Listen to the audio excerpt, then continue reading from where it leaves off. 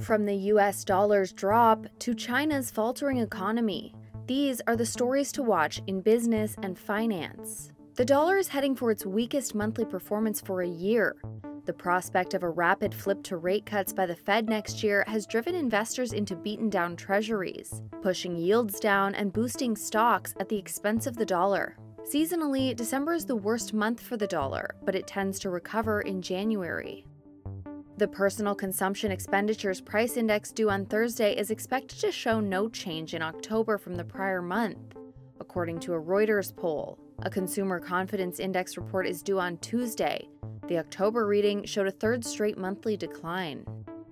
COP28 gets underway in Dubai on Friday, with no consensus likely and pessimism around the key 1.5-degree warming target. The best that can be hoped for might be more money and focus from the big multilateral institutions like the World Bank, and deals on uncontroversial areas like tripling global renewable energy capacity. China's top economic advisor plans to recommend a 5% growth target for a second year, Reuters reported exclusively on November 22nd. They say more fiscal stimulus is needed to get there, but support measures have fallen short so far.